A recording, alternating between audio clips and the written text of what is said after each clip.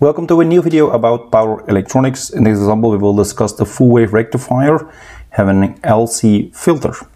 We will see how we can generate these plots in the simulator for this specific circuit for this example. Of course, we will work out everything in the calculations and also verify these in MATLAB Simulink simulations. Okay, this is our circuit we will consider.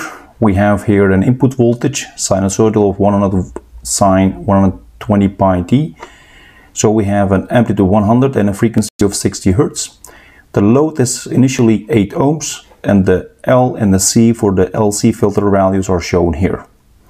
Now we would like to calculate the output voltage, the average output voltage, the average output current, and we will also repeat this for a different load of 28 ohms. So we will do again the output voltage and the output current. Okay, let's see first the waveform for the inductor, which is this inductor current for continuous and discontinuous current mode. So you see in the continuous current mode that the current in the inductor is always above zero. In the discontinuous current mode, as the name implies, it is discontinuous because it has some value here and then it is zero. And it has some value again here and it is again zero. So this is the discontinuous current mode. And for this operation, we will need a different analysis. So first solutions, and in our calculations first step we'll look at the conduction mode for our circuit. Now for that we need to see if this condition is met, and for this, if this condition is met, that means we have a continuous current mode operation, otherwise it is a discontinuous current mode operation. So we need to check that the 3 times the omega L over R is lower than 1. So let's see if that is the case in the first situation. So we have 3 times 120 pi, which is omega times 0.01, so 10 millihenries, over the resistor of 8 ohms. That will result in approximately 1.41, which is larger than 1. So that means we are in the continuous current mode, or CCM, and the current in the inductor is continuous. Okay, so we can calculate this as we did in the previous example for the full wave rectifier, because this current, the average current here, is the same as the average current in the load. So the average current of the inductor will be the average current of the load of the resistor, because the average current of the capacitor is zero. Now let's start first with the average output voltage. We have seen in the previous example that this is 2 times the Vm, which is our peak value of the input voltage, over pi. We have now 100, so 2 times 100 over pi will give us 63.66 volts. Now the average output volt current is determined using Ohm's law, so we know the resistor, we know the output, average output voltage, so we can use Ohm's law, just divide by the resistor value. In this case, you get here 7.958 amps.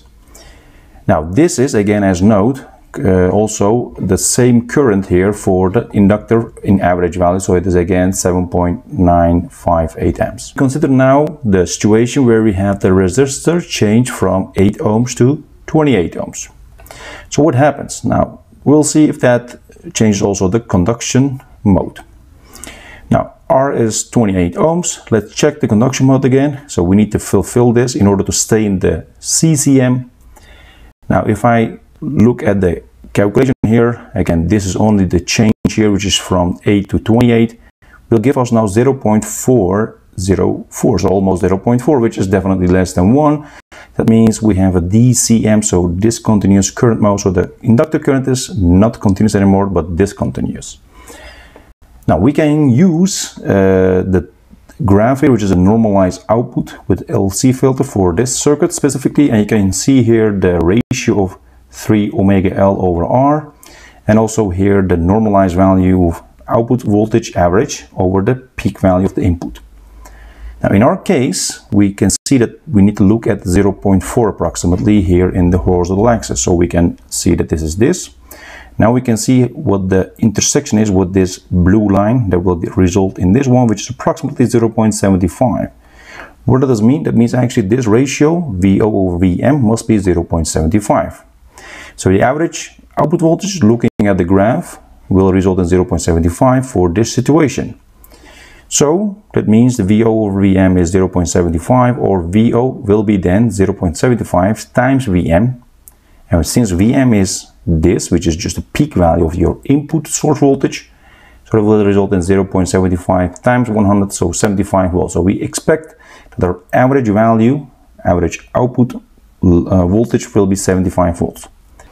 Now for the average output current, we can use again Ohm's law. So VO over R, in this case 28 ohms and 75 volts. So we get here 2.678 amps. So much larger, smaller than the original situation as the current. Okay, now we have here now the simulation result. First we start with the Simulink circuit for resistor of 8 ohms. This is by the way, the summary of our results. This is the Simulink circuit. You see here the voltage source, full wave rectification, the inductor, the capacitor, so LC filter, and here we have our load 8 ohms. We also see some measurements which goes to the scope here. We will see that shortly in the next slide. First, let's look at the values we have for this situation.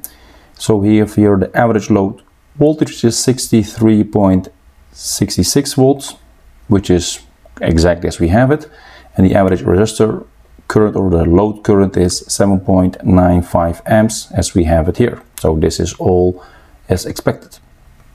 Now looking at the Simulink circuit for the 28 ohms, so it only changes here just the resistor. Now let's go one by one. You see here first the average load voltage, which is 75.35, which is close to the 75 volts we have calculated. We see here the average current or average load resistor current of 2.69, which is also close to 2.68 amps here. So we can say this is also as expected. Okay, now let's look at the graphs specifically. In this case, we'll look at the resistor of 8 ohms. This is still continuous current mode. You see here the source voltage in red. The green one is our load voltage. The yellow one is our load current. You see here the average value around that value for the load voltage is 63.73 volts. And the average value for our output current is 7.95 amps, so as we have calculated also here. There are more labels here in order to also discuss that in great detail. You see here the 108 volts peak output voltage, and 13.5 amps is the peak output current. So those are much larger values than the steady state values. What does it mean? Now, in order to build your circuit in actual realization, we need to also consider the peak values for our voltages and the currents for the selection of our components. It's also the same for the capacitor current, because the capacitor current in the steady state situation is much smaller than for the peak, because peak value here is 30.9 amps, so almost 31 amps. So if you select your capacitor for your LC filter just looking at your steady state values, the current values, your capacitor will not do the job probably, because we have in the transient situation a much larger current. Which is also the same for the inductor, because in the transient it is much smaller, and we look at the peak value here at the 37.3 amps, which is again way above the values we see here.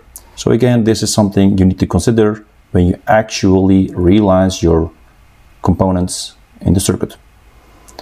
Okay, now looking at the zoomed in version for resistor of 8 ohms, this is again the source voltage and then continuing the rest. You see the peak values, so the maximum and the minimum values for the load voltage and the load current. Here you see approximately peak is a 68.3 maximum and 60.9 minimum. So approximately at the average of 64 volts. So this is expected. This is approximately 8.5 amps, and this is 7.6 amps. So average is also as we have calculated here. Okay, now let's look at the steady state values for the situation where the resistor has changed from 8 to 28 ohms.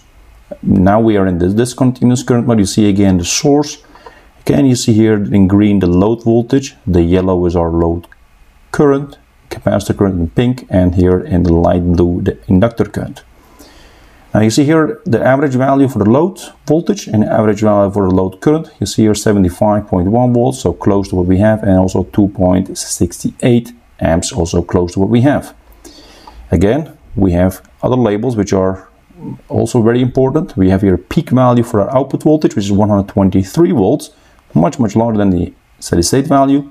So also important to consider this.